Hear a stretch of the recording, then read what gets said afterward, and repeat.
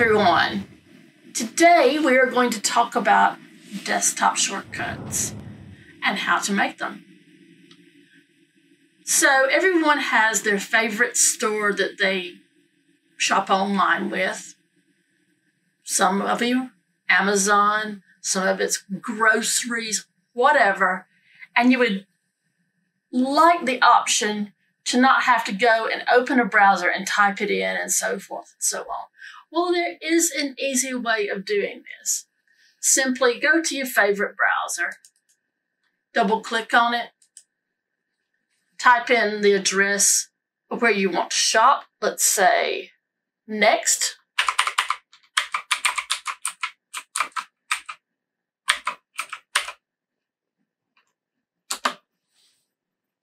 All right, and there we are at the next website. So we're going to highlight that, and we're going to take our mouse and highlight that area. Now, simply hover over with your mouse. Now, click, hold, and drag it to the desktop. And I'm going to close this and show you. From now on, when I want to shop it next, I just click here, and boom, I'm at the next website. I don't have to type in www.next.co.uk. All I have to do